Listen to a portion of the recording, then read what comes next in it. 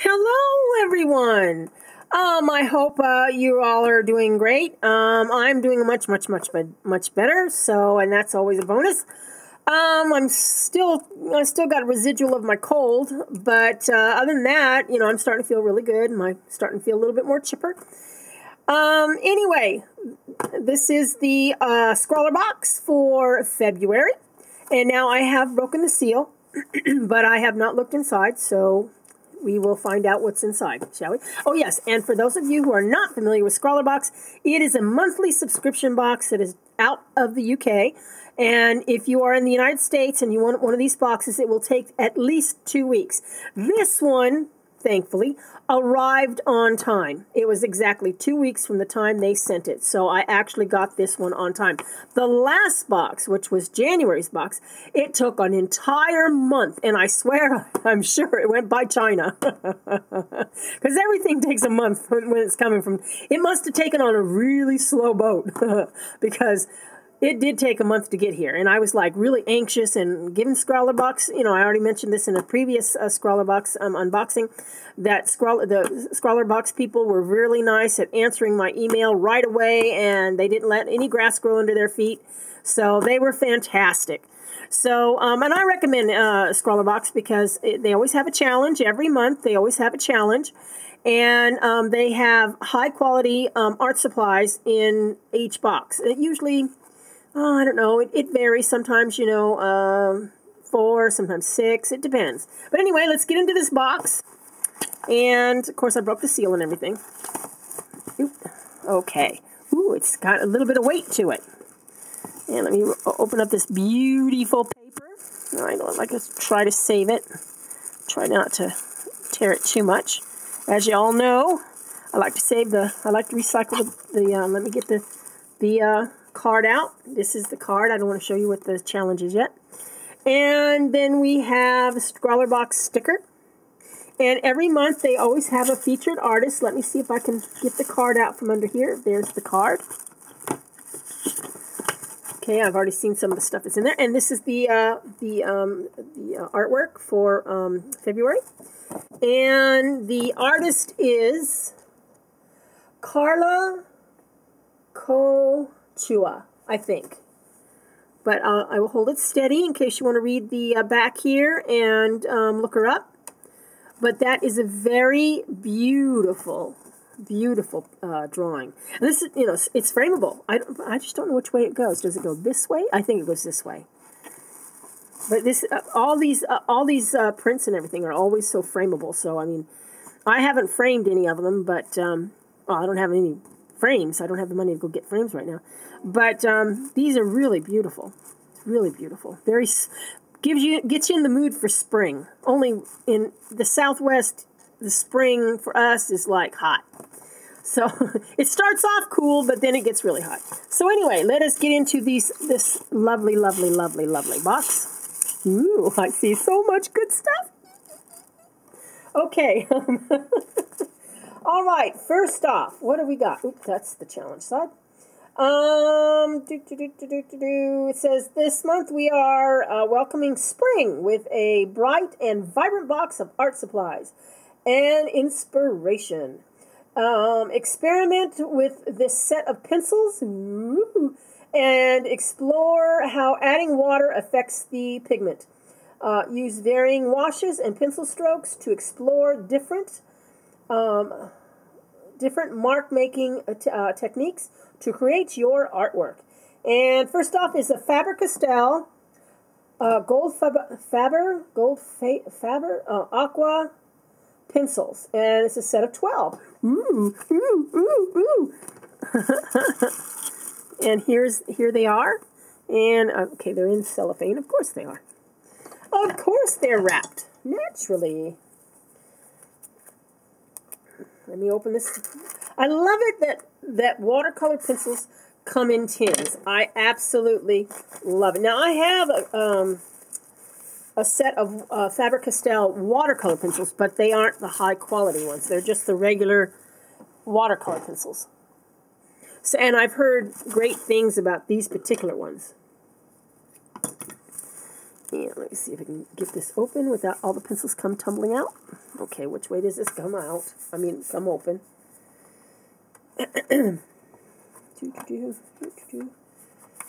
Okay, there we go, there we go. Ah, there we are. Here are the pencils. And let me see, where is a... I gotta find it. I guess I'll have to start a new page. And then we will do the colors. Ooh, it broke. Felt like it broke. Hold on a minute. Ooh, you can barely see that.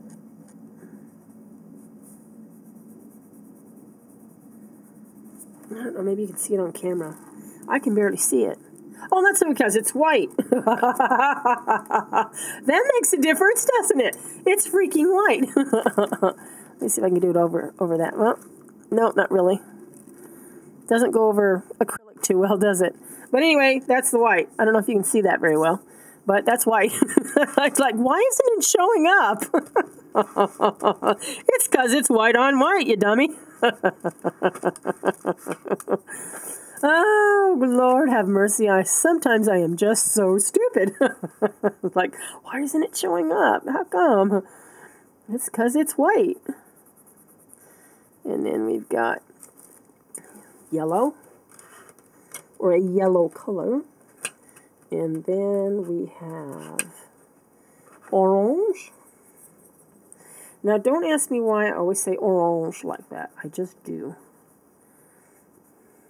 I'm just weird.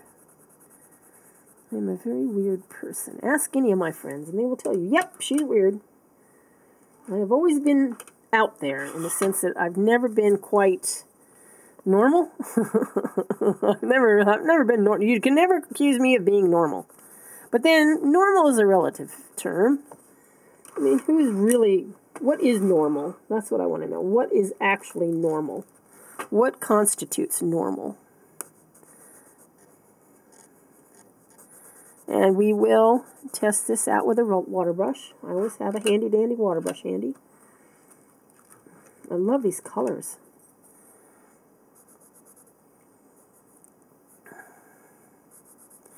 And what I'm going to do with this, I do not know. Well, anyway, like I think I said before, my eyesight's getting much, much better. So hopefully I will be able to, before the March box comes, hopefully I will be able to do something with these lovely colors. Oops, out of frame.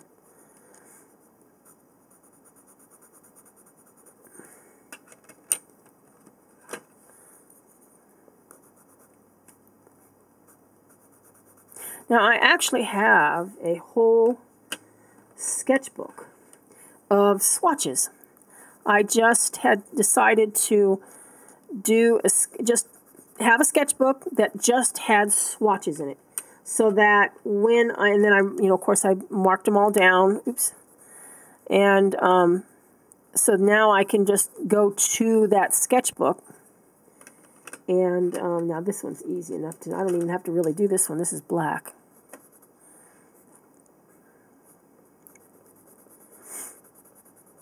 Okay, that's that. And get my water brush out. Oops, wrong drawer. Okay, that's the water brush. This is the water brush.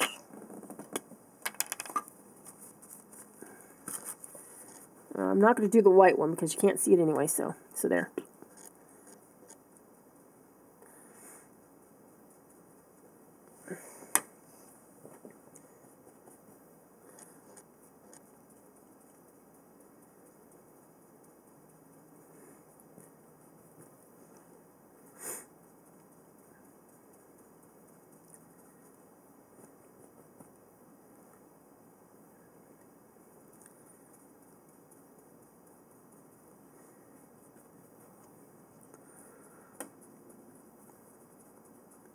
I think what I like about it is when I put the water on it, the pencil strokes disappear. I like that.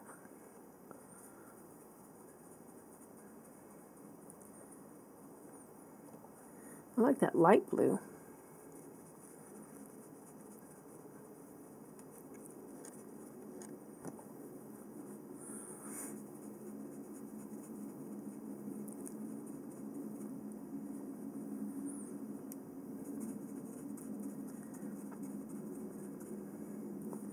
These are beautiful colors.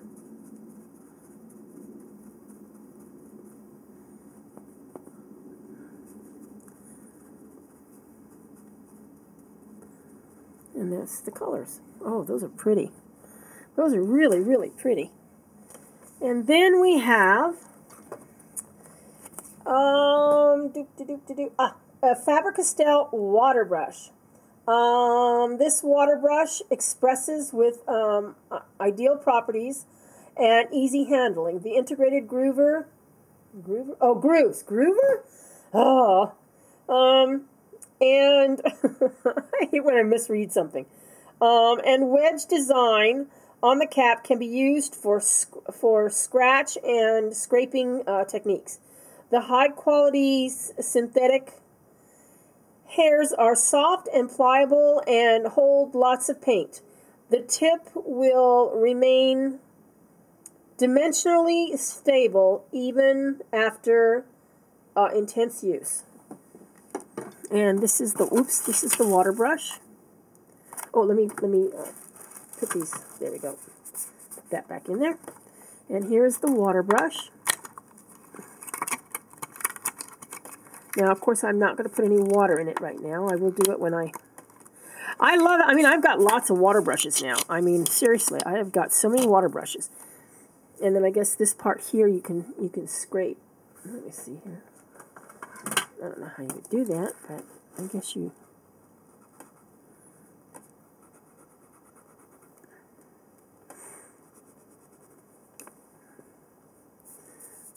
Well, I did scrape it, but you really can't tell.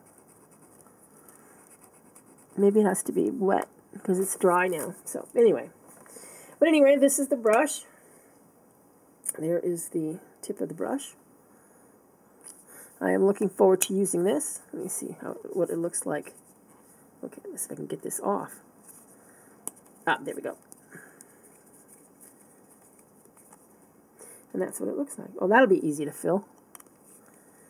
This water brush is absolutely my favorite water brush. I use it constantly.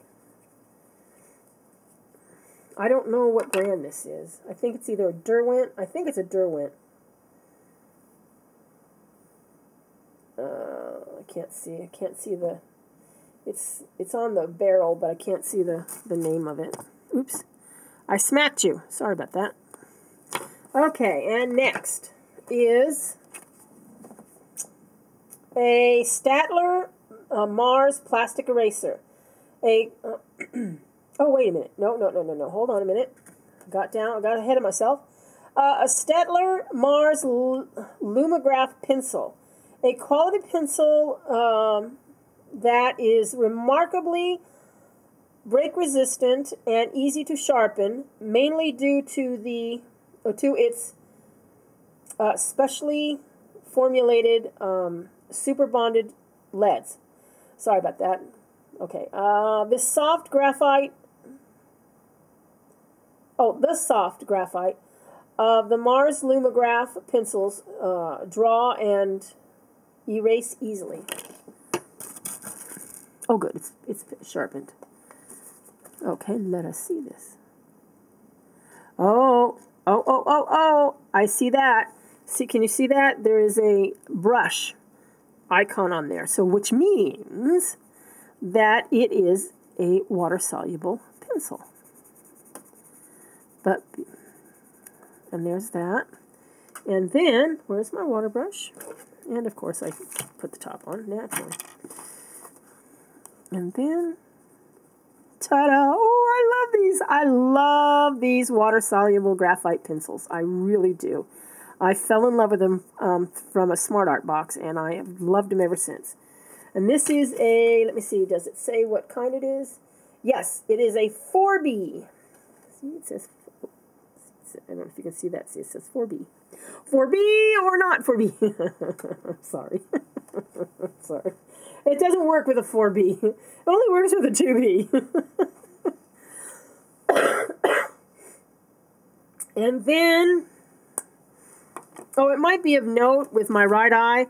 I remember I told you guys that I had a bubble in my eye. It's very small, but every so often it'll get in my line of vision, and I'll think there's something in front of me, and I'll try to wipe it away. Okay. Next is a Staedtler Mars plastic eraser.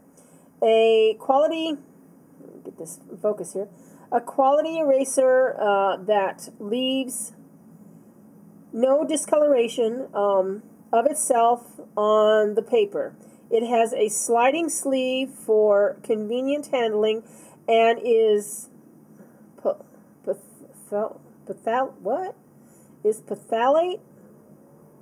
Oh, okay, whatever. And latex free. Good performance with minimal wear and crumbling. So let me take that pencil that I just had, and we shall make a mark. And where's the eraser? And here is the eraser. Let me open it, because it is not opened. There we go. I still can't believe I can't get over that one box that I was opening and I couldn't figure out how come I couldn't get the lid off. It was sealed. I still cracks me up every time I think about it. Like, you nitwit. Oh, I like the feel of that eraser.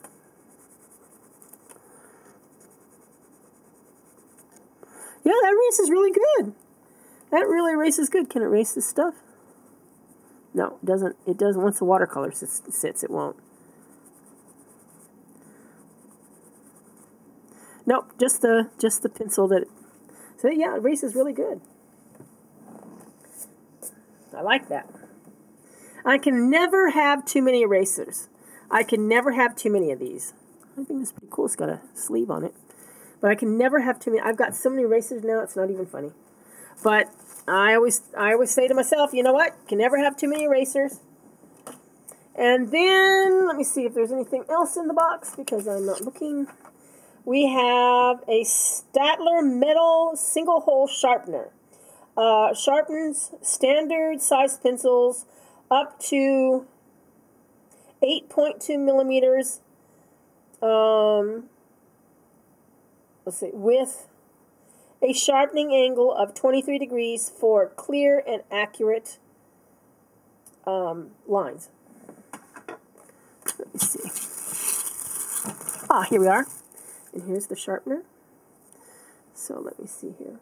I need to put this in a, let me get this garbage can out from underneath the table. Put this plastic so the cat can't get at it. My cat, I don't know if any of y'all have cats, but do y'all have cats that like to eat plastic? Because my cat, my Indy, for some unknown odd reason, he loves to eat plastic, and I have to try to keep it from him. Yep. Works really nicely. Here, let me poke you. Here, let me poke you in the eye. Yep, it works really nice. I just sharpened it. Nice. Very nice. It's funny because when I first started doing art, I would get these funky pencils.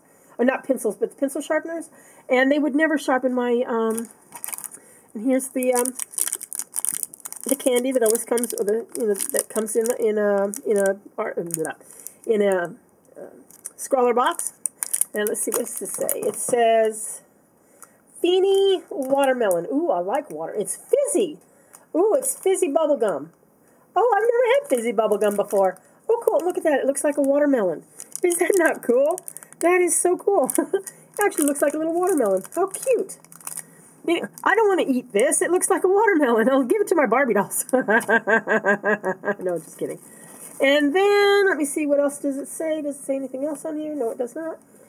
And then, of course, it usually has paper with it. And here we are. It's got some paper with it. And there should be... And here's the paper, watercolor paper. Just one sheet this time, which is unusual, because usually they have at least 2 sheets. So let me see, and there usually is a Scrawlrbox. Ah, that's right. I did say there was a Scrawlrbox sticker, didn't I? I'm used to the little long one. So, yep, they've got the little Scrawlrbox sticker. And that is it for... Oh, wait. Forgot the challenge. And the challenge for February is quiet morning. Now, excuse me. I don't know what I'm going to do for quiet morning. I was thinking about, when I saw it was quiet morning, I was thinking, well, my favorite mornings was when I was in Hawaii, and I would sit on the beach, like in the morning when, I would, first thing I'd do, I'd, take off, and I would go around Oahu to each of the beach parks, and I would just sit there and either read, or of course I'd go swimming, but I would, and it was in Oahu that I actually got over my fear of the ocean. Now, it's not that I was afraid of the ocean per se. It was what's in the ocean that I was worried about. Because I'm not afraid of swimming. I love swimming. But I was always afraid of what was in the ocean. Because, you got jellyfish, you got sharks. And, and I was afraid that something would always, take a nip out of my toe or something. But anyway, that's where I got over my fear of the ocean. I had a whale of a time, too. I mean, I had such a good time. I kept getting knocked down by the waves. And I was trying to get out of the ocean. And it was at Waimanalo Beach Park, I believe. And I was trying to get out of the ocean. I got in, no problem. But you have to time it right when you're coming out. And anybody who's gone swimming in the ocean knows you have to time it right when you're getting out. Well, I didn't time it right. I kept laughing. And that was my problem. I kept laughing. And every time I laughed, the wave would knock me down. And there was these Japanese tourists that were watching me. And they were laughing at me. But, I wasn't offended by it because I was laughing at myself because I could not get out of the water. I mean, eventually I got out of it. But, I just wasn't timing. I was having such a good time getting knocked down. I couldn't stop laughing. So, eventually I did get out of the water. Obviously, I'm here. But that's my idea of a quiet morning. Just sitting there and listening to the waves and listening to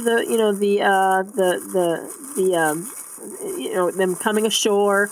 And I'm trying to get this what do you call this? There. I was trying to get that out, what do you call it, out of the way? The sharpener. Because I need to put these colored pencils back in there, and it was going to cause it to be bumpy. But anyway, that is the Scrawlrbox for February. And, wow, I got through this one really well. Of course, I didn't really have much I didn't have anything for Starlet yet. I mean, I did show you guys, I do believe I did show you a rough sketch kind of like a sketch that I had done that I was going to use for Starlet. This one, remember? And I was going to have a mermaid wearing a starfish. But, of course, it's just the pencil drawing right now, and I'm waiting for actually, her head's a little bit off. I think her head's deformed. This part here, it's not quite right. But anyway, that's what little preliminary sketches are for. So, if you don't like something, then you change it.